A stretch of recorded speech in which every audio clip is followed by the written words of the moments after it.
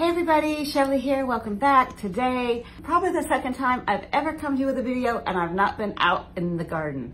So today, welcome, it is Saturday, it is Christmas Eve morning, and the reason I'm bringing this video to you indoors in the living room is because, well, we all know it's the big conversation going on across the country, the big deep freeze.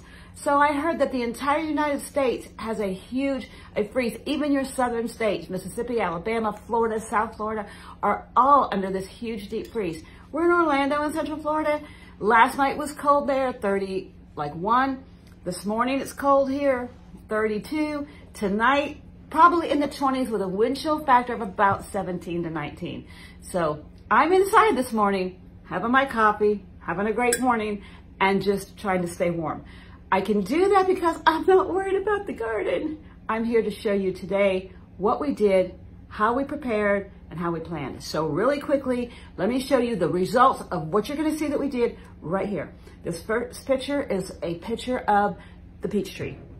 It's our third year peach tree. This year to fruit big, they have to have chill hours. There are so many chill hours a peach tree needs in its first few years to give you a big harvest. So if you're growing peach trees in Florida, you may want to check with your local nursery and see how many chill hours your specific peach tree variety needs. They all need to have it.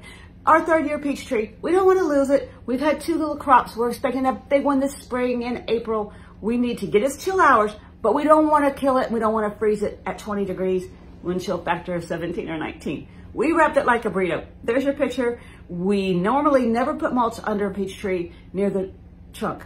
We put leaves for mulch instead of mulch. We put burlap around the trunk, all to keep the heat in the ground and protect the roots. And we wrapped it in nursery grade blanket frost cloth to keep the peach tree warm. There you see it. The next picture you see here is just a blanket over our strawberries. We container grow strawberries because we can move them according to the seasons. The sun moves one season, the sun moves here another season. We can transport the entire strawberry garden in shelves, just layered with all types of containers of strawberries. But I've got big strawberries fruiting. Don't want them frozen and kind of like get soggy. I just don't want to risk it. I'd rather have under a blanket. This next picture you see here is the result of that 90-foot. We have a 90-foot from house to the end of the driveway carport. We fill the side all the way down. We put all of the containers, if you see my videos, you see the container gardening. We line them all up. We put a soft blanket, freeze blanket on, and a sheet of greenhouse grade 6 mil greenhouse plastic covering over the top. We'll leave that there for 2 days. We're not gonna take any chances. I've got tomatoes under there. I've got lettuces under there. I've got all kinds of things. We are not gonna risk our early winter harvest for 1 or 2 nights. We're going back in the 80s next week, Wednesday, 81, guys. This is like, we get a freak thing every year. We just want to get through this. This next picture is the back. So if you've seen my garden before, and you'll see it again in a few minutes, is the brassicas. It's all kale and broccoli. Yes, the brassicas, I know you're gonna put the comments, can take freeze or cold, but I've seen videos of kale and broccoli that the frost ice was on the leaves and it just destroyed them and wilted them. Not gonna take that chance. I did put a light drop of the blanket cloth over the greenhouse cover, and I dropped the plastic greenhouse. And all we have to do is zip it up. So that's what's happening. We're gonna get right into the video because what you need to see is the logistics behind how we scramble to get ready in Central Florida for a weather event like this, which we never have. This winter, it's a little bit colder, so we have a little bit more work. Here we go. Here's how we prepare for a deep, deep historical hard freeze in Central Florida, guys. See, we're gonna be 40s tonight. Most of this is cabbage, cauliflower. All this is kale. Yes, kale and cabbage. And then we have another third bed over here. And we have another frost blanket on the greenhouse. And this is full of tomatoes.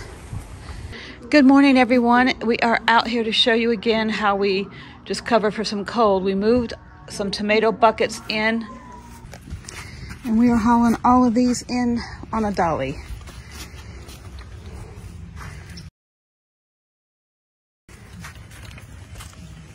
These are all coming in.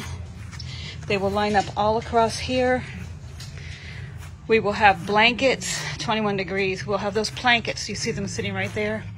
And we'll have plastic over them. It's a big one. They can go first right against the shed.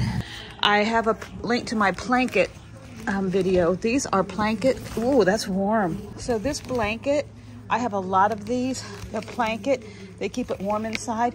And then we put a plastic greenhouse over it to just seal in the warmth.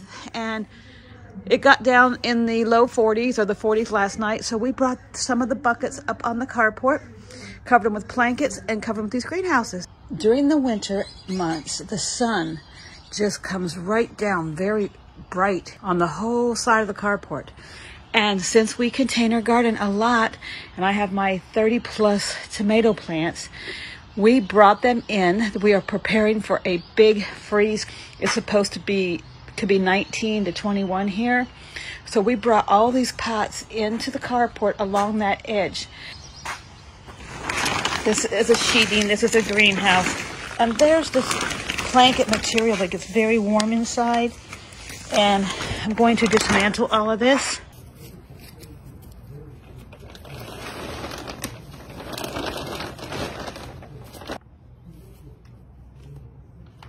Last night it got down to 40, so we went ahead and did this. I'm going to show you this from the other side. These tomatoes have some really big tomatoes, nice tomatoes. All of them do. Lots of tomatoes. We will go ahead and lift this big blanket up over the top. Everybody is out picking their basil and harvesting these great big basil plants. I'm not doing that. I use these big gigantic 35, 40 gallon nursery buckets for various projects, but for winterizing, I just pop that over it. And again, I have one of these little blankets over it. Just remove the blanket. Oh, wow. Look how green and beautiful that tomato is. It's gorgeous. And I have lettuce. And this, if I'm feeling this, it's so warm. It's wonderful. Look how beautiful and green this is. There is lettuce and some kale. I know kale can take really cold temperatures. I went ahead and covered this because of the lettuce. This is the cucumber. We don't have a big high tunnel. We put first down the blanket, we put down the greenhouse covers, and then we put the greenhouse plastic on top. So we're ready now for coming up. We're gonna have 20s, possibly teens for Christmas. So everything is under here. These are the lettuces. They have to be warm.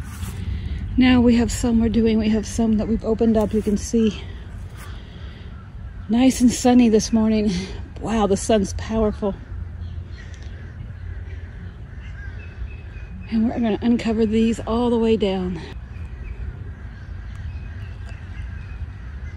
Okay, we're on the back side. We've lifted the blanket and the greenhouse covering up and over, so tonight we only have to pull it over.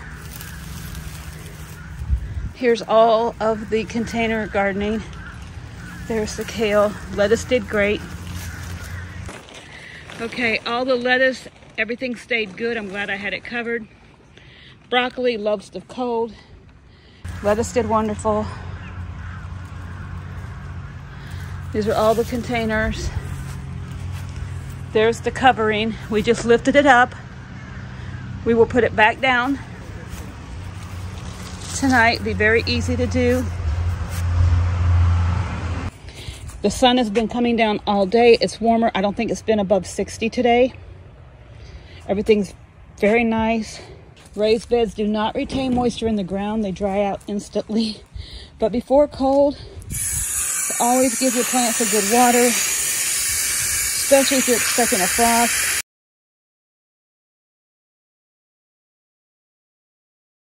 And I am watering this broccoli, and there's some kale mixed in here. This is a raised bed, 12 inches high. This tends to dry out very quickly. It's galvanized steel, so when the sun, we're just sitting out here, it does dry quickly. So we're gonna go ahead and give it a full, good, wet watering.